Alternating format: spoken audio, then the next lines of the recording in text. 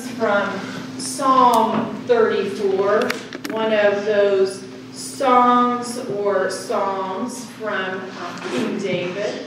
And so we hear these words from the 34th chapter, verses 1 through 3. Hear God's holy word for us this day. I will extol the Lord at all times. His praise will always be on my lips. I will glory in the Lord. Let the afflicted hear and rejoice. Glorify the Lord with me. Let us exalt his name together. And then our New Testament reading comes from Peter's letter to Peter, the first one. So 1 Peter, in the first chapter, reading verses 15 through 21.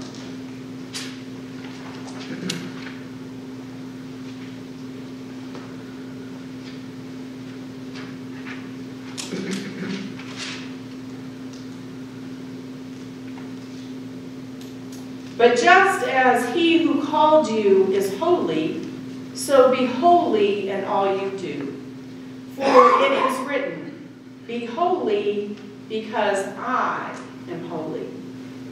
Since you call on a Father who judges each person's work impartially, live out your time as foreigners here in reverent fear. For you know that it was not with perishable things such as silver or gold that you were redeemed from the empty way of life handed down to you from your ancestors, but with the precious blood of Christ, a lamb without blemish or defect. He was chosen before the creation of the world, but was revealed in these last times for your sake.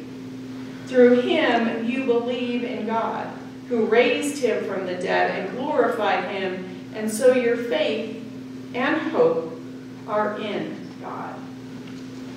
God's holy word for us this day.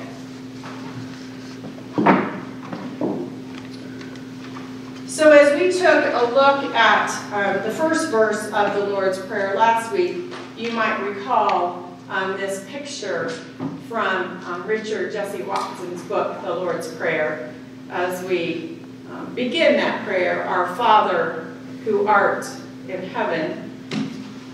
And the second page for today is, then hallowed be thy name.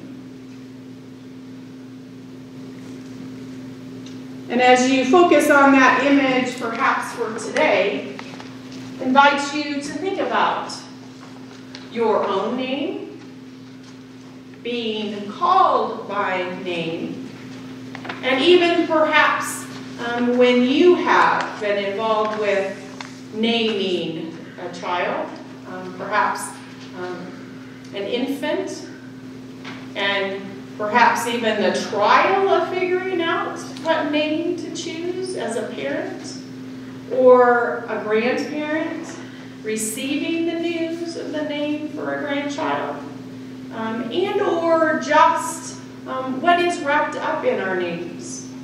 As we know, some are named for family members. Some are given a mother's middle name, as a middle name given their mother's maiden name. What is it that we hold so sacred in the process of naming and in the names themselves?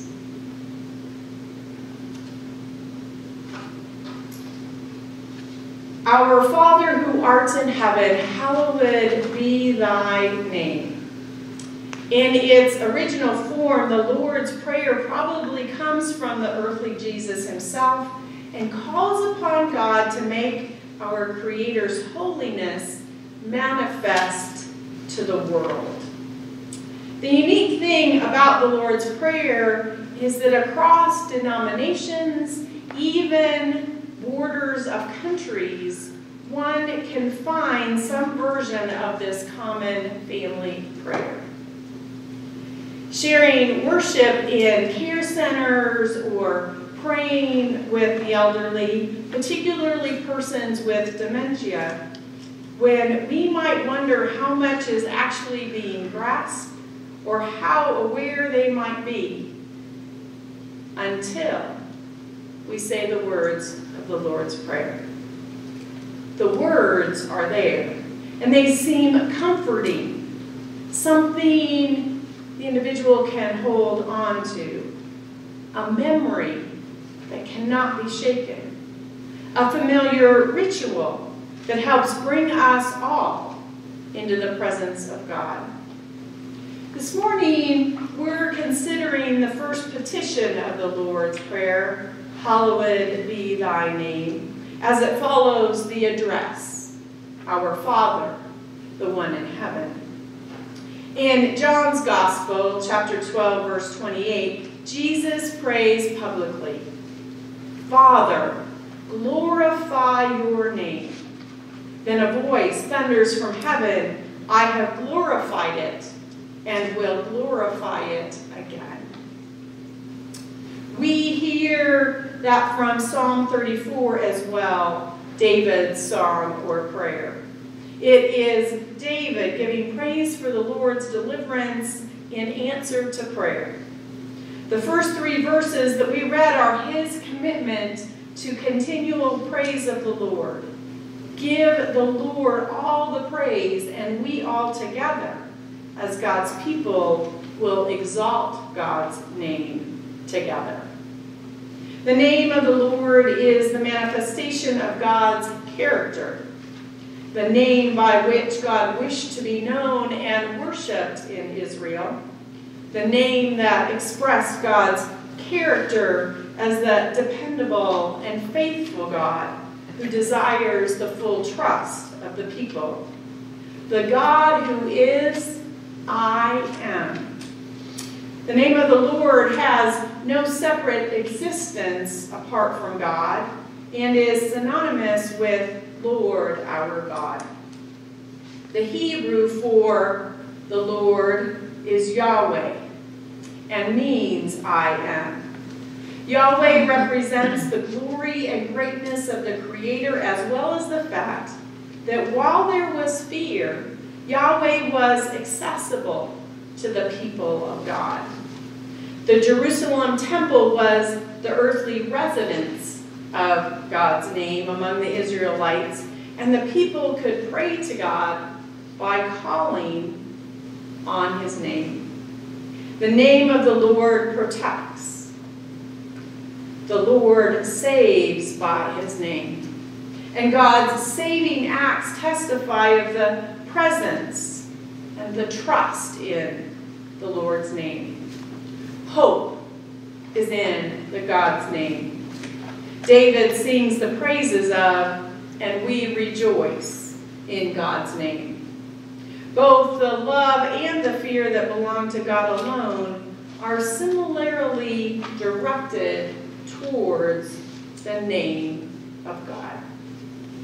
Then there is the word hallowed, meaning to make holy or to set apart.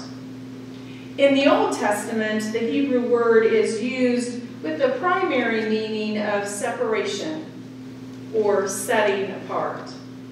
But in its various forms, the word is also translated as holy, holiness, consecrated, sanctified, dedicated, or pure.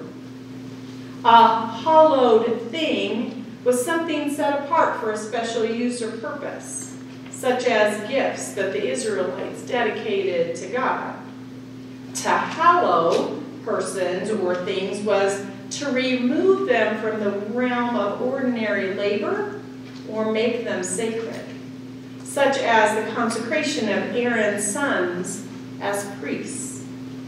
Associated with the word hallow was the concept of being set aside for special use and a sense of respect and reverence, clearly seen in the term hallowed.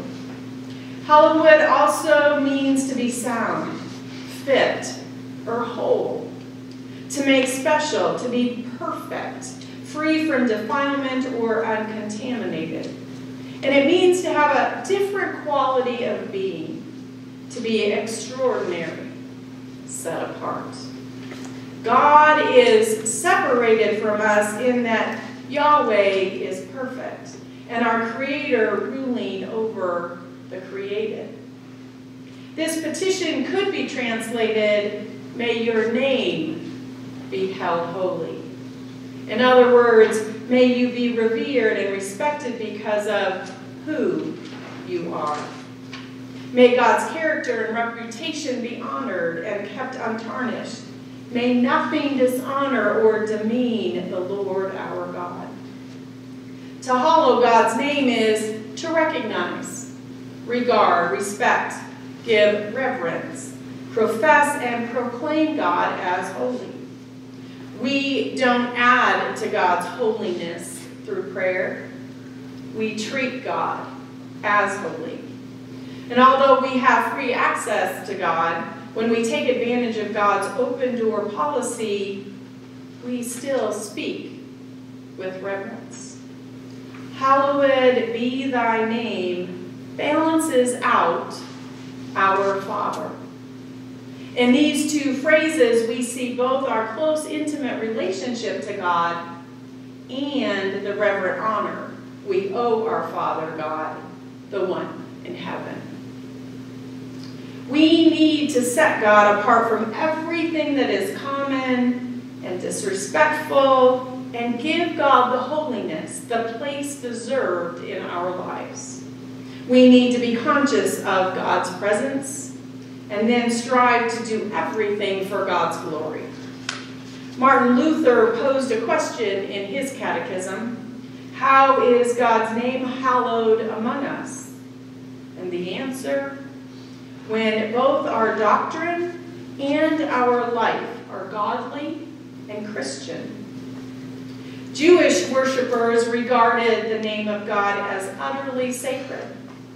So much so that when scribes copied scripture, they would use a new quill each time to write the holy name. It was considered irreverent to speak God's name aloud in the Old Testament times. The reason there are many names for God in the Bible.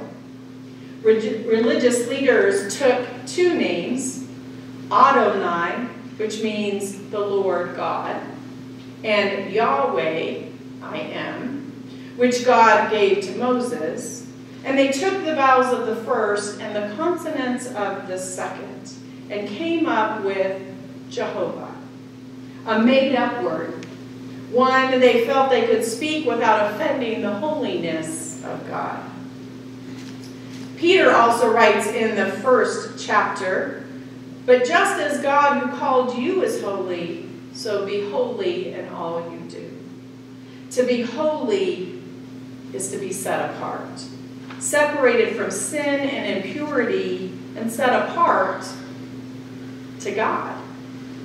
The complete moral perfection of God, whose eyes are too pure to look with favor on evil, should move his people to strive for moral purity, reverent fear, not terror, but wholesome reverence and respect for God, which is the basis for all godly living.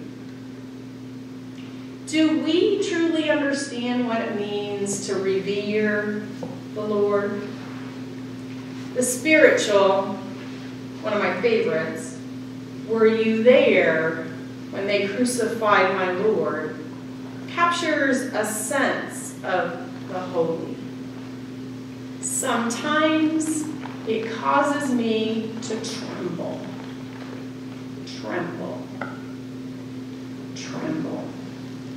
We are struck and overwhelmed by the awesome majesty of God. By starting with God's holiness in the Lord's Prayer, we recognize that prayer is not primarily for our benefit. People today love to have their names highly regarded. Many people want to see their name in lights, on plaques, awards, and in headlines. They are seeking fame and fortune. To this attitude, David responds, "Glorify the Lord with me, and let us exalt Jehovah's name together." And when Moses appeared before the burning bush, he heard the voice of God and removed his sandals to signify that he was standing on sacred or holy ground. This was an act of humility before a holy God. When Isaiah saw a vision of the majesty of God, he cried out in fear, realizing that he was unworthy to appear before the Lord. At that moment, he understood who God was and who he himself was, a humble, imperfect servant. For the disciples, hallowing or setting apart God's name expresses God being full of glory and majesty, but not removed from earthly space and the human experience. Being taught to pray, "Our Father," not Jesus' Father or your Father, but our Father, the one in heaven, hallowed be thy name, meant the disciples recognized God's holiness and heavenliness, God's differentness. Prayer springs from the recognition of God's presence among us, where even 2 or 3 are gathered in Jesus' name. Hallowed be thy name is in some respects the most difficult to understand within the Lord's Prayer. Name, of course, is simply a way of referring to God. The problem is in the verb be. Hallowed be thy name. In most English versions of the Bible, it is confusing to know whether this expresses a wish or a hope, or is it simply a polite way of expressing an indirect command. In Greek, however, it is much clearer. Matthew and Luke both use the indirect command. Let your name be sanctified. Be holy. This command should be taken as a direct and strong petition or demand. So now we see the petition is addressed to God, and that the verb be is a direct command. But it is still unclear whether God or humans are to sanctify or to make holy God's name. Exploring the Old Testament text helps. Leviticus 11, verses 44 and 45 say, "I am the Lord your God. Consecrate yourselves and be holy, because I am holy. I am the Lord who brought you up out of Egypt to be your God. Therefore be holy, because I am holy." God's people, the Israelites, were to be totally consecrated to God. Their holiness was to be expressed in every aspect of life, to the extent that all of life had a certain ceremonial quality. Because of who God is and what the Lord has done, the people must dedicate themselves fully to the Lord. When God's holiness is spoken of in the Bible, reference is to God's incomparably awesome majesty, the mysterious, overwhelming presence of God's infinite power, before which the whole creation trembles, and God's absolute moral virtue, a presence so infinitely pure and perfect, unlike us, human mortals. So here, the people of God are holy because their God is holy. Yet there still is a distinct difference in our holiness and the holiness, the greatness, the awesomeness of our God. Our holiness comes from the regard and reverence that we hold as we fully dedicate ourselves to our Father. Scholars suggest that when God is assumed subject of the action, "Holy be thy name," the reverence should then be raised to God. The following petition, our phrase of the prayer for next week, also helps clarify this with, "Let your kingdom come." We cannot build the kingdom of God on earth because even our best efforts towards peace, justice, and community are compromised by sin. Only God can bring the ultimate transformation that includes the radical annulment of sin. If the petition, "Let your kingdom come," urges God to establish sovereignty and rule over the earth, it is probable that "Let your name be holy" is aimed towards the holiness of God and that rule and sovereignty as well. In more direct language, it could be, "Sanctify your name." God is already holy, so the prayer is not that God be made holy, but that God be regarded as holy. God's saving purposes in the world is where that holiness is displayed before the eyes of the world's people and acknowledged by them, which will happen only as God's kingdom comes. Last Sunday, we discovered that the pattern for prayer Jesus gave us has 6 separate ingredients. An easy way to remember them is to think of the 6 letters in the name of the author of the prayer, Christ. The C, you might remember, represents concentrate from last Sunday. Concentrate on the one you are praying to, our Father who art in heaven. The first guideline Jesus gives us for the prayer is to concentrate.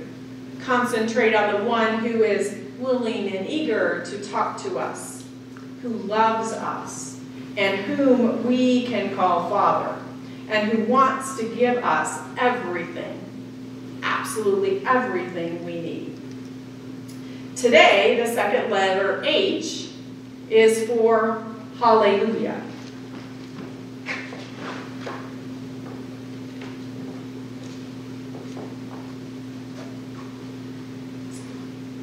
Hallelujah in Hebrew means "let us praise the Lord," found throughout the Psalms, used 23 times to open or close a psalm with praise and joy.